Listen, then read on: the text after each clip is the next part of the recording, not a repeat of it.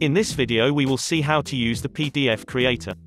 It is a simple two-step process, first creating a custom template and then using it through the workflow. Let us consider a simple scenario to create a customized sales invoice which would be sent by email to the specific user. To create a template for the sales invoice using the PDF creator, go to Studio Console, click PDF Creator and click Add Template. Here you can see some ready templates that you can preview and use. Or you can create your new template from a blank page. For this example, I will be using the basic template I created using the blank page. It is a simple sales invoices template. To start with, note that the template page has a single add button under variables and a single add button at the bottom of the page.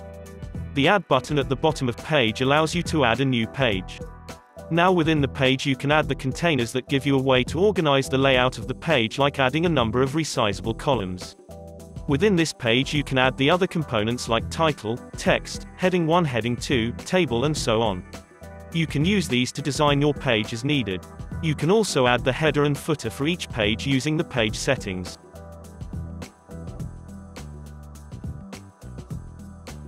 Variables are an important part of your customization.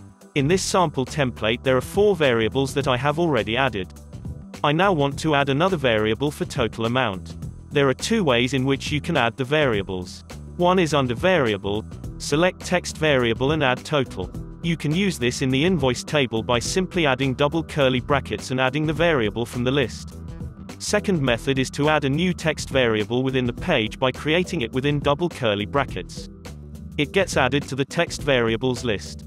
If you need to add company logos, product images and so on to your document, you can use the photo variables. Click Photo Variables. In this invoice we are going to get the product image. Hence I am adding the photo variable. Now go to Photo Settings and choose the source as variable source and select the photo variable.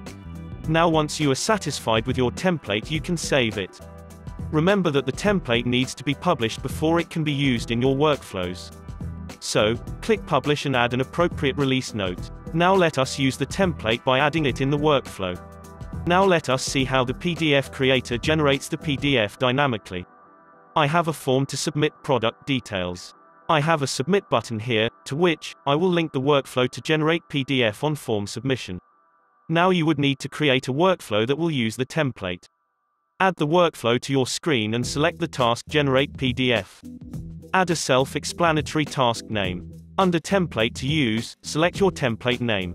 You can also set the custom name for the PDF generated. You can also encrypt the PDF by using Set User Password. In the configuration, the most important part is configuring the variables. These can be the fields from your forms or sheets. You can also make use of the data option to fetch the appropriate values. Here I am adding the form controls that would be linked to the variables in the template.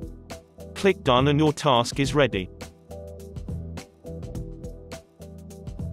I will add another task here for email task to send the PDF generated to the specified user as attachment.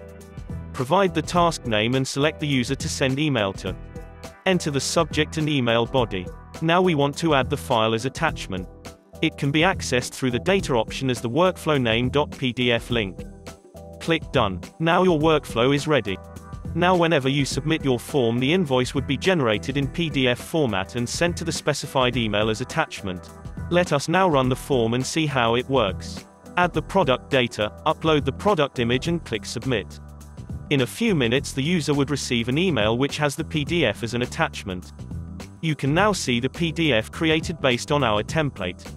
It has all the values and images submitted from the form. Now you know how to use the PDF creator to generate different customized documents. Thank you for watching. I hope this video was helpful. For more videos visit our YouTube page.